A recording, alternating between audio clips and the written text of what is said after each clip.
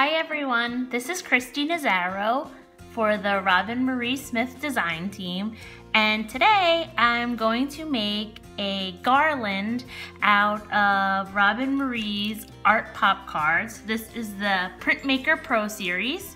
I'm also going to be using her Garden Muse rubber stamp sheet, some stencils, I have some different color paints, and let's go ahead and get started. I'm gonna first start by adding some stencils to the Art Pop cards. I like to do my stencils with makeup sponges. I cut them and I find that it's a lot easier to maneuver with the stencils when you're using a makeup sponge.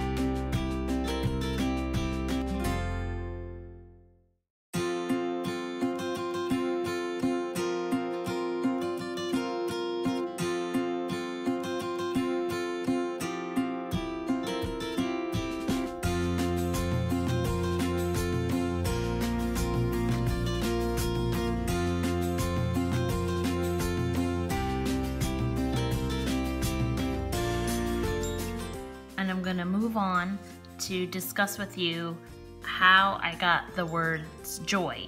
I made a printable and I'm going to actually attach that to this blog post so that you can print it out if you'd like.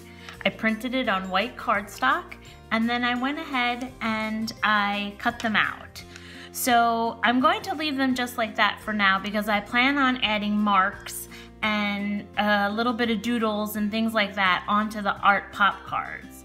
After that, I'm going to glue down the words joy, and then I'm going to get working on the actual garland part of the project. And for that, I chose a bunch of different fabrics that I had laying around that I thought would look really cool on the garland. So I'm gonna go ahead and start doing that and I'll be right back. Now that my art cards are dry, I'm gonna go ahead and add some marks onto the cards just to give them a little extra detail.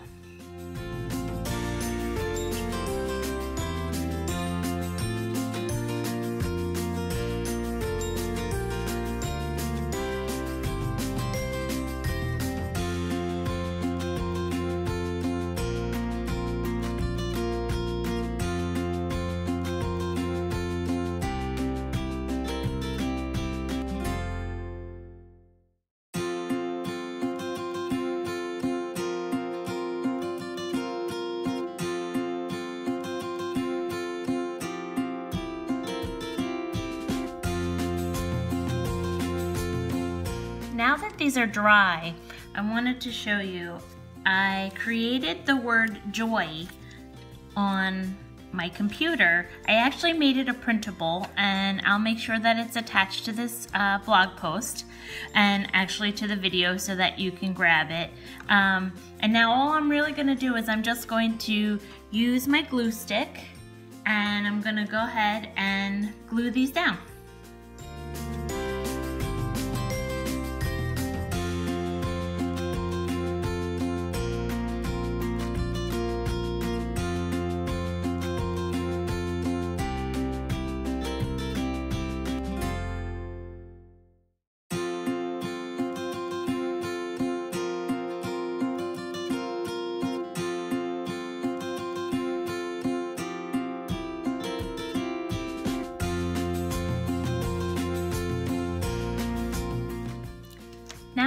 move on to the fabric part of the garland. Okay, I have some different pieces of fabric here. And really, what I like to do is I like to just start it like this. Just put a little slit in there, and then I just rip it. So I'm gonna go ahead and make some strips while my letters dry.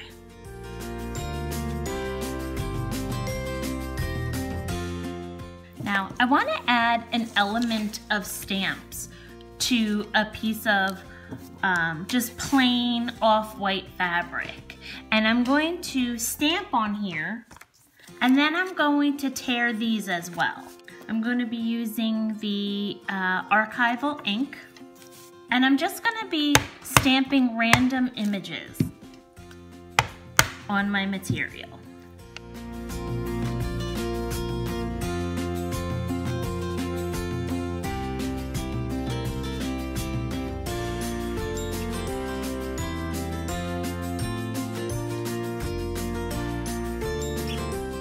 Now that my Joy cards have dried and I have all my ribbon, and I actually did some lace also. I cut some lace. I found this cord, and this is what's going to be the base of the garland. This is what I'm going to tie the cards on, and I'm also going to tie the fabric on. So I cut a piece it's about 80 inches long, maybe a little bit less, maybe 79 inches long. Okay, now you have to think about how you want your garland. What I'm going to do is I'm going to have some fabric at the end, then the cards with some fabric mixed in between, and then fabric in the beginning. So before you cut anything or tie anything, just think about how you want your garland to look. So I'm gonna start with the letter Y. That's the first one, and I'm just using a regular hole punch. And in order to make this the same, where they're all going to hang the same way, I'm gonna punch 2 holes on one card, and then what I'll do is I'll line them up this way and make a little dot where I want a hole punch for the next card. This just makes it a little bit easier when you're punching, and then everything is lined up.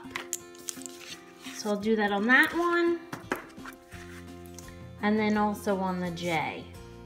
So how you would start this, I always start from the left to the right. So basically what's going to be the end of the garland.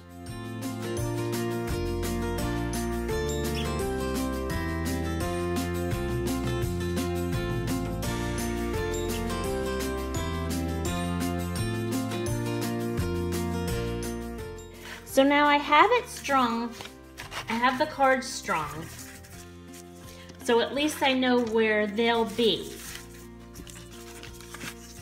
And then I want my fabrics and my lace to be different layers and different lengths.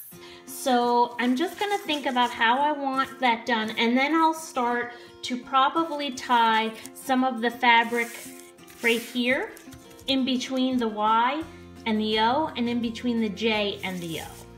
This is how you're gonna do the fabric. Take the fabric strip,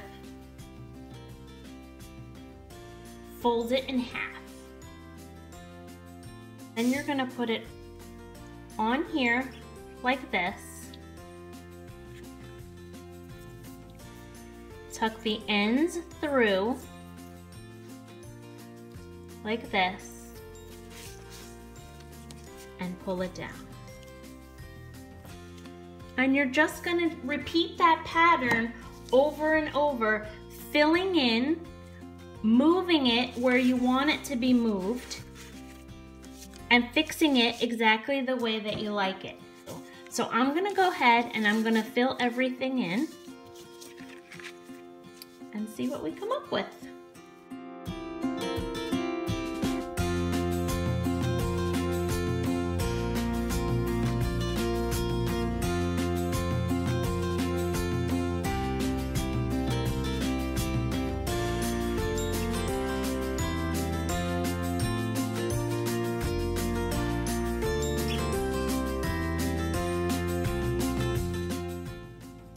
just wanted to show you guys that I went ahead and I filled in between the cards with extra, I added extra ribbon, and I found some pink tulle and actually some other fabric that I had.